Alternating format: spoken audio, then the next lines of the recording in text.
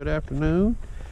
This video is going to be about a product. A gentleman over on Crossbow Nation forum, he goes by the name Big Bird. His real name is Bill Shields. This is a Ravin string latch release tool. Okay, now anybody familiar with a Ravin crossbow, they're a little unique. Okay, when you put this carriage assembly on this string, there was only two ways to get it off until he made this, I guess. You have to press the bow and pull the string through. That would get it off. Or you can knock a bolt and come under the bottom here with an Allen wrench. And I've done a video showing this, okay? So I'm going to turn the camera off. I'm going to play with this just a little bit. I hadn't even played with it yet. I'm going to get it to working and show you a demonstration on how it works. Use this device here 3 times to get this carriage off this string on this Ravin R9 bow. Okay, start off with, I recommend everybody with a Ravin bow is get you a bolt. Now this is the old knot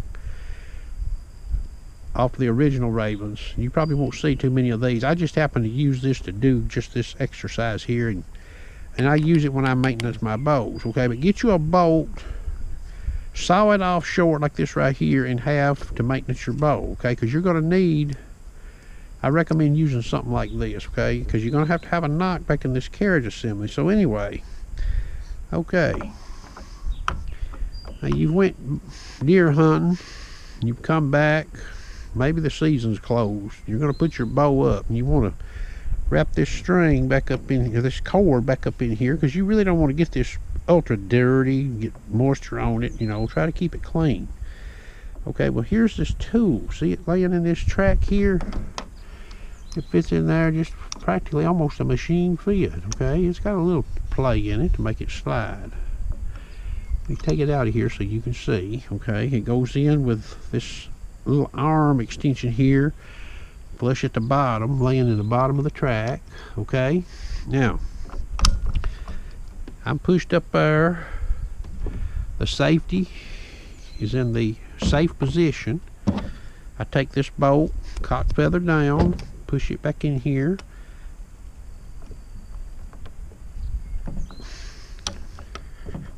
Okay, it's on there. Okay, push the safety to fire. Hold on to this carriage assembly. Take this tool. Okay, apply some pressure in the back. When you hear that safety move, you'll watch it, you'll see it, you can hear it. Pull back on your carriage assembly and she's off, okay? Now I'm going to demonstrate it one more time. This serving on this bow, I've got to do some work on it. It's wore. You're not going to hear a real good click with this knot going on this, because this thing is wore. I've used it for some other things on the bow, but it does do what I need to do here. Okay, so you heard that carriage snap on that string. Okay, I've got that bolt back in that groove. The safety is, white dot is a showing. Push the safety to fire. Red dot is showing now. Hold on to this carriage.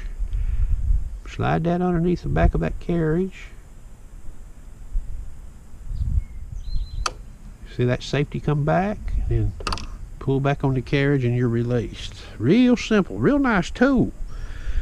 Real nice tool. I have, believe it or not now, sometimes you can do this with an Allen wrench under here, but sometimes that Allen wrench, you get in a bind in there and it's hard to get out. Now, I don't know what you might damage with an Allen wrench coming on the bottom of this carriage assembly, but this right here this is elementary right here, okay? Real good setup.